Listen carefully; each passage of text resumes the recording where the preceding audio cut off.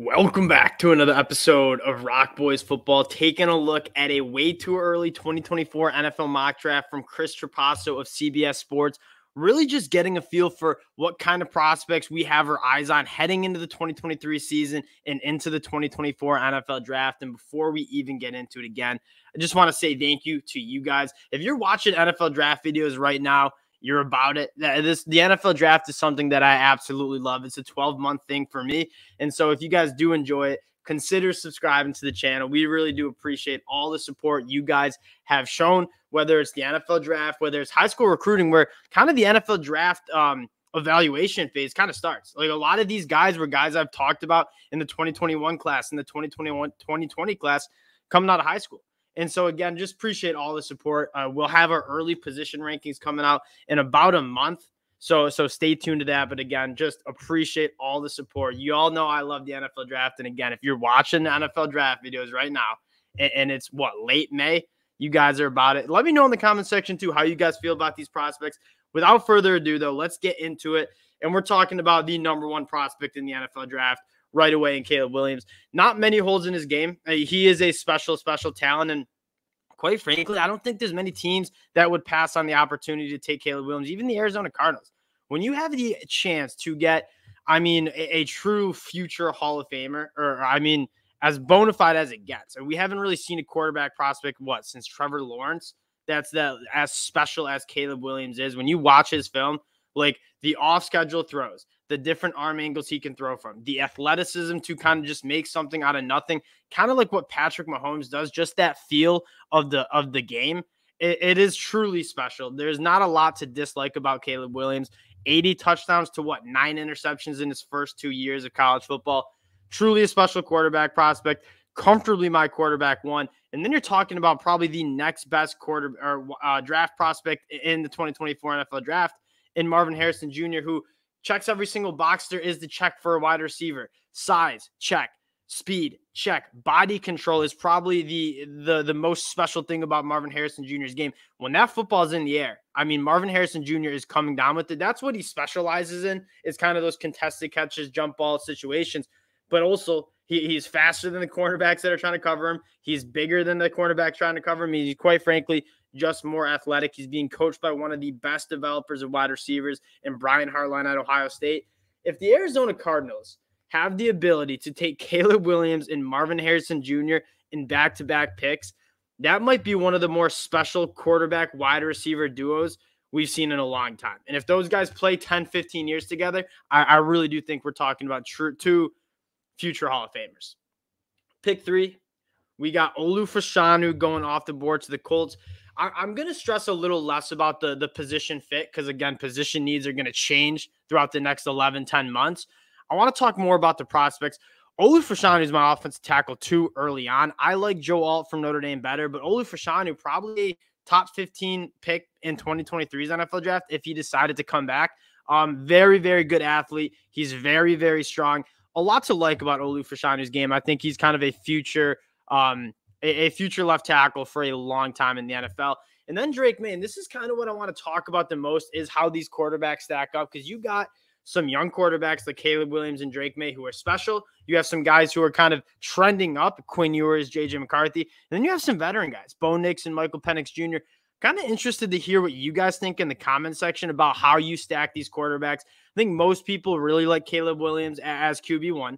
I think Drake Maye is kind of solidified as QB2 as of right now. And then I'm kind of interested to see kind of where you guys have some of these quarterbacks.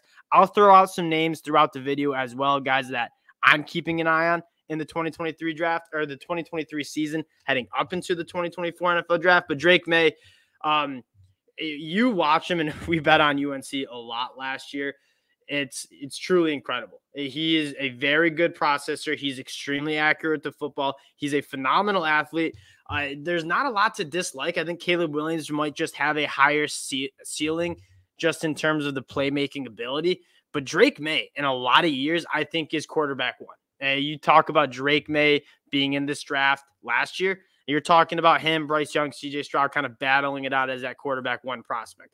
Pick 5. This is an interesting one. I haven't seen it yet. Like, I've watched some film of Chop Robinson from Penn State.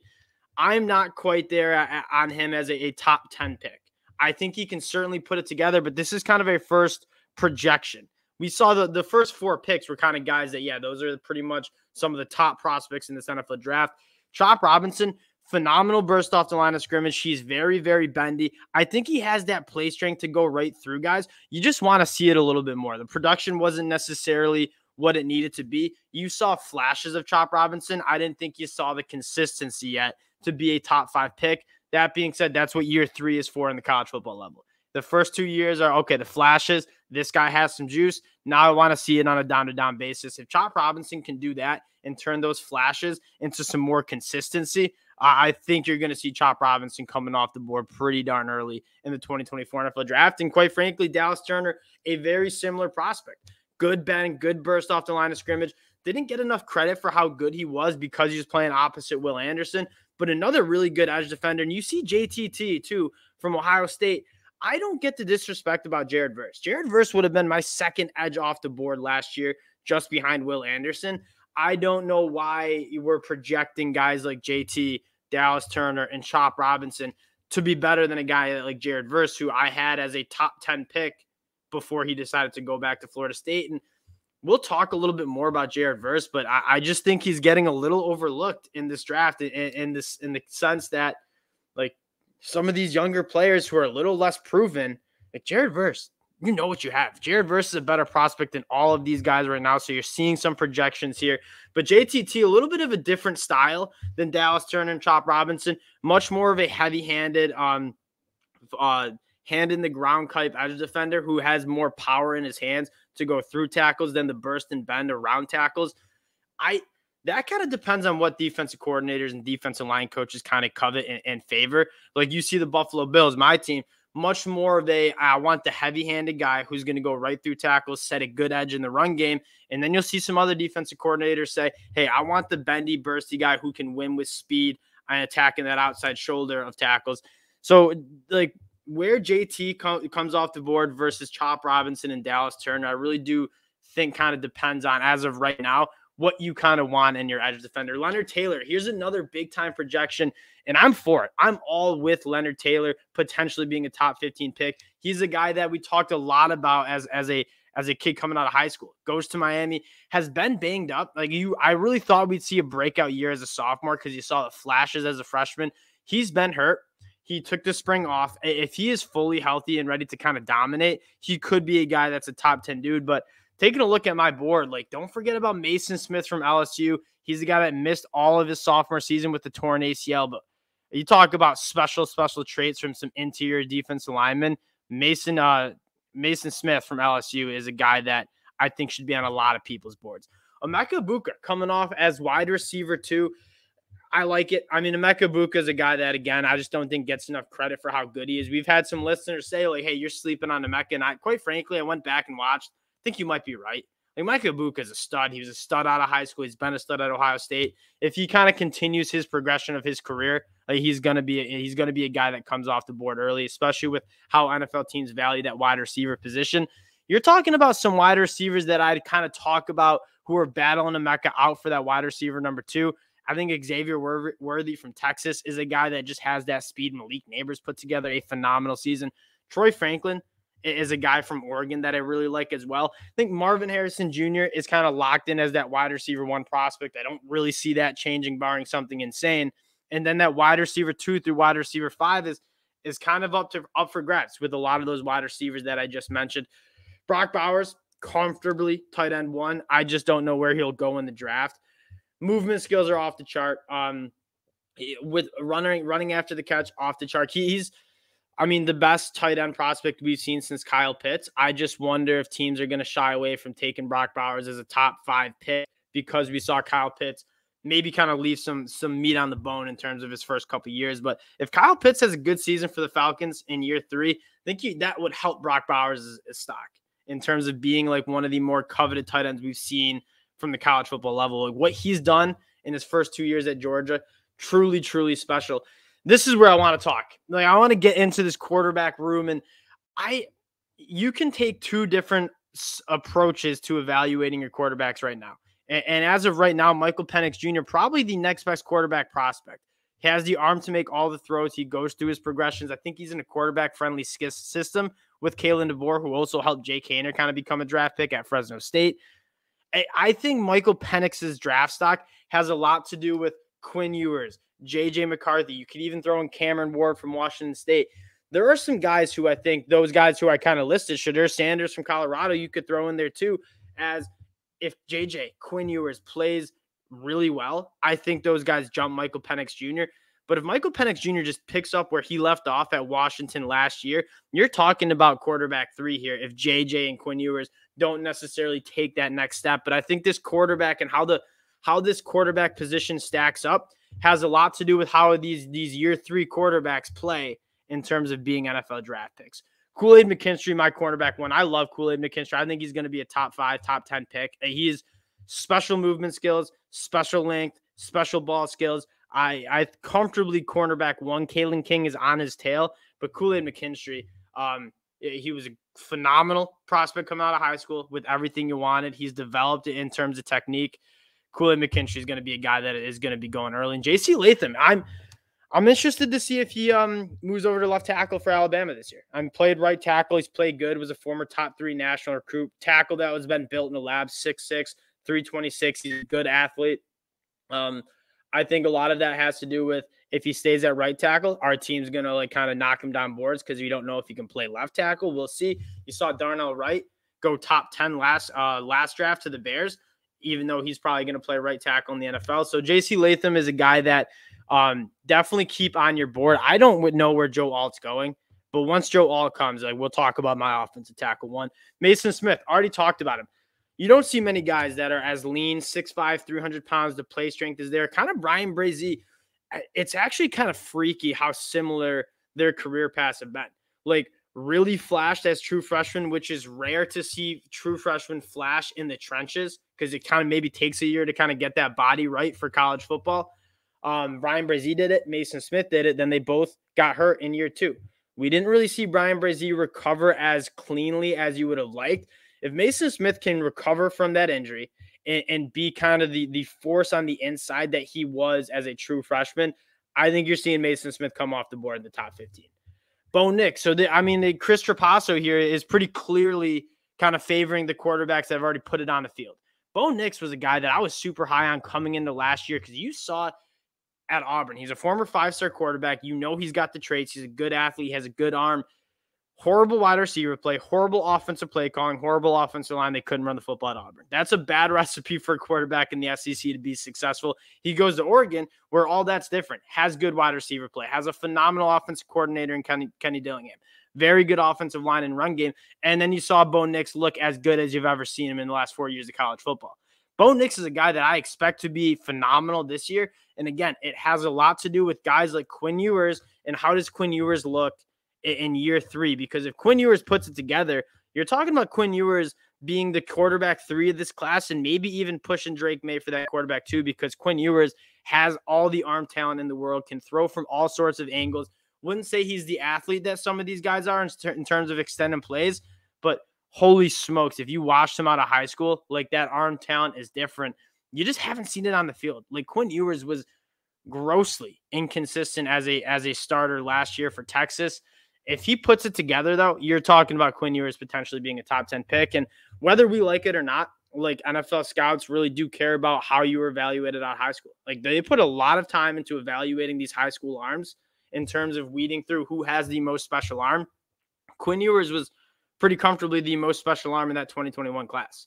And so we'll see how Quinn Ewers stacks up when after year 3 here. Joe Alt coming off the board. He's my offensive tackle 1. Joe Alt, the size, the movement skills, the power off the line of scrimmage, the ability to pass protect. He's so good.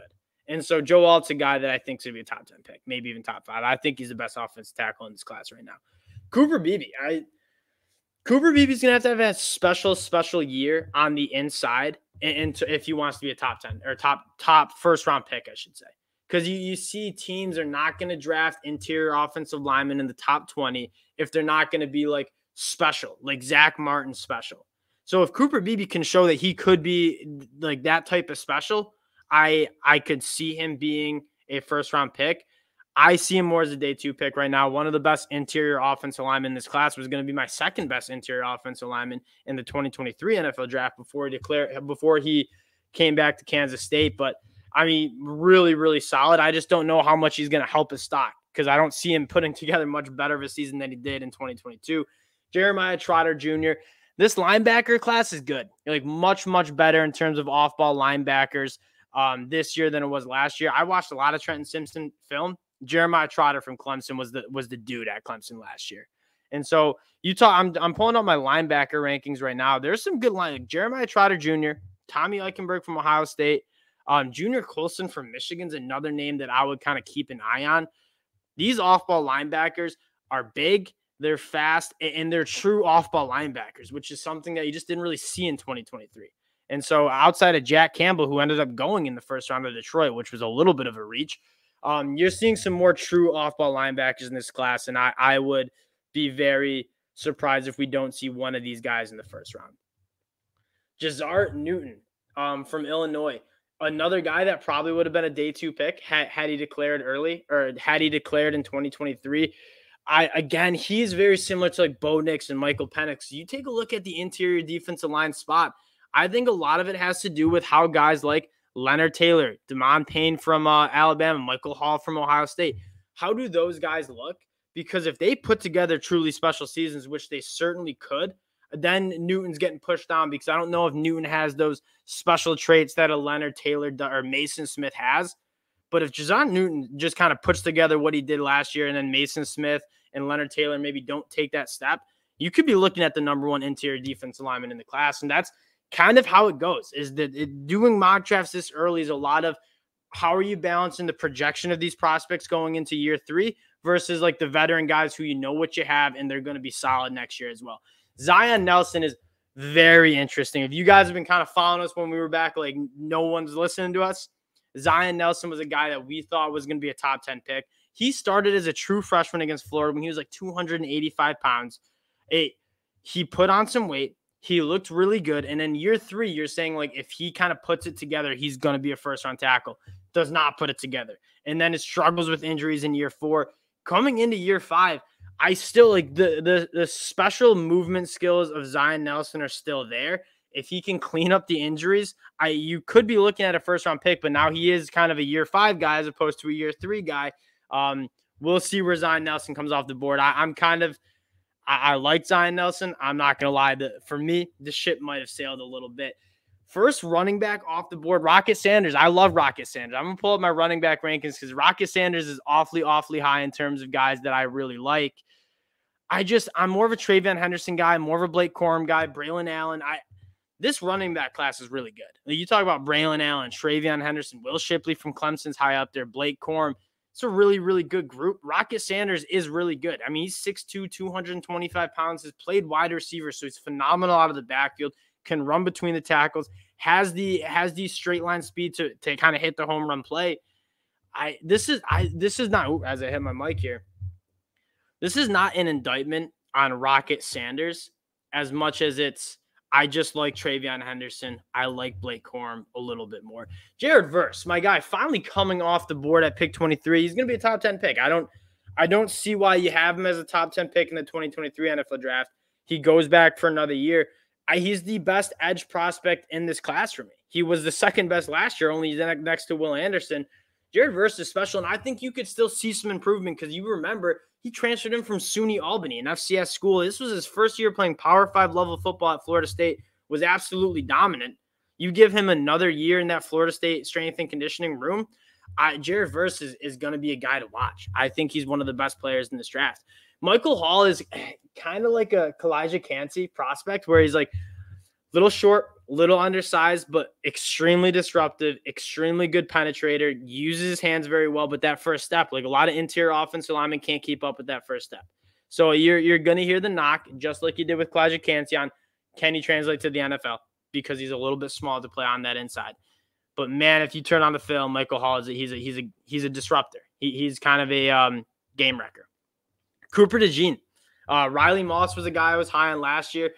Cooper DeJean, cornerback from Iowa, very athletic, good ball skills. I'm a Kalen King guy. I like pulling up my cornerback rankings. I'm not Cooper DeJean. I like him. I just don't. To be fair, having like studied the tape, this is a lot more of just like what I've seen from watching probably too much college football. But I mean, Kalen King, Denzel Burke, Tony Grimes from Texas A&M, the transfer, like those are some guys that I think could be really special. Cooper DeJean, though, very, very good for him. Cameron Kitchens, probably one of the better safety prospects in this class. Yeah, I could get with this. I mean, it kind of depends on what kind of cornerback you want. I think Kalen Bullock from USC is really good.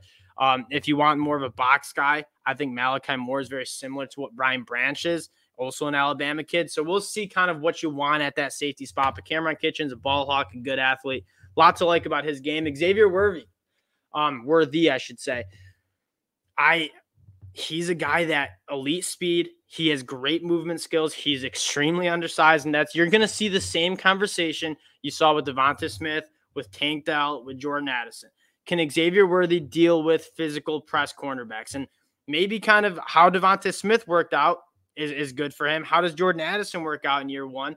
Might kind of persuade NFL teams to say, yeah, he is a little undersized, and he's a guy that I don't think is going to put on weight. Like you see a lot of these NFL draft analysts say he's got to put on weight. That's just his body type. That's how he plays football. That's just who he is. He's an undersized guy with elite movement skills, very, very good burners, tracks the ball downfield extremely well. Xavier Worthy and Quinn Ewers have the ability to really bolster up their draft stock with very good seasons for Texas, because you are looking at one of the best quarterback wide receiver duos in the whole entire country. Kingsley Sumatia, former Oregon commit, transfers to BYU. I remember him coming out of high school. He's a guy that very similar to a lot of these tackles. We can actually talk about both of these guys in tandem. Two guys that were highly coveted tackles out of high school, built in a lab, and you know how they kind of evaluate these high school tackles, or how can we project them to playing high-level college and high-level NFL football. There's a reason both of these guys were five-star offensive tackle prospects out of high school. They were built in labs, like 6'6", 6'7", 325 plus pounds. They're big dudes, but they're also athletic. I'm a little bit higher on Amarius Mims because I think he's a phenomenal athlete for being 6'7", 330. And we're going to see him play, I hope, left tackle for Georgia. You saw him play tackle a little bit because he played guard mostly. Warren McClendon and Broderick Jones on the tackles for Georgia. You didn't see much of Amarius Mims. He actually put his name in the portal. He waited his turn. He's going to be a starting tackle for Georgia, and he's a guy that he only needs 1 year to put it together. NFL teams, you do not need to twist NFL teams' arms that hard to convince them that Amarius Mims is going to be a good football player in the NFL level. So he puts together a solid season for Georgia. We're talking about Amarius Mims as a top 20 pick in the NFL draft. Last two picks to round it out, two really intriguing edge rushers. Braylon Trice, I was surprised he came back. I think he's kind of in the Jared Verse boat of Washington and Florida State could be really special in college football, so they come back. Braylon Trice was an absolute menace, especially in the first 6 games of the season. Like, this dude has power to go through tackles. He has the speed and burst to go around tackles. An older prospect, but again, you talk about if we're just evaluating prospects right now, I think behind Jared Verse is probably going to be Braylon Trice. And then you have JT. You have some of those Dallas Turner from Alabama. But Braylon Trice, the film that he put on, truly special. And then Liatu Latu, another guy that was a former Washington Husky. Man, I would love – man, if you had Braylon Trice, ZTF, and Liatu Latu at Washington, that is a scary pass rush. Transfers to UCLA, he's going to have an injury red flag. He medically retired from football, honestly, kind of very similar to Jalen Phillips' story, who was UCLA to Miami. Comes back. He's another edge guy that kind of built in the lab, 6'4", 265, extremely productive in the pass rush. His pass rush win rate was like 25+%. This dude just wins on the outside. This one would make a lot of sense. And then to round it out, Tyleik Williams, who's playing next to Michael Hall at Ohio State. You have him, who's more of a space heater, who's a good athlete for 320 pounds, but not as quick off the ball as Michael Hall. I think that hurts him. Like, when I'm watching Michael Hall's get off, it's like, oh, Tyleik Williams is slow off the ball. No, he's just next to probably the best first step on the inside in this draft class. But Tyleik Williams is another guy that I think you could be talking about as a first-round draft pick if he puts it together this year. No J.J. McCarthy, which is interesting. Spencer Rattler could be another quarterback that you could see in first-round drafts. I'm interested to hear your guys' takes on this quarterback situation because you have a very weird not weird, interesting group of quarterbacks. You have some Caleb Williams and Drake Maye, the bona fide guys. And then you have like Bo Nix, Michael Penix Jr., Spencer Rattler, kind of some older prospects who are talented. And then you have some younger prospects, J.J. McCarthy, Quinn Ewers, Cameron Ward, who are also extremely talented, but not yet proven yet. I'm interested to see how this quarterback position kind of shakes out for the 2024 NFL draft, because I think that's going to kind of set this draft up, if you will, with how many quarterbacks are the top 10, top 5 level picks. So again, wanted to hop on, talk about some prospects we haven't already talked about. Appreciate the support you guys are showing. Again, if you do enjoy it, consider subscribing to the channel, and we'll talk to y'all later.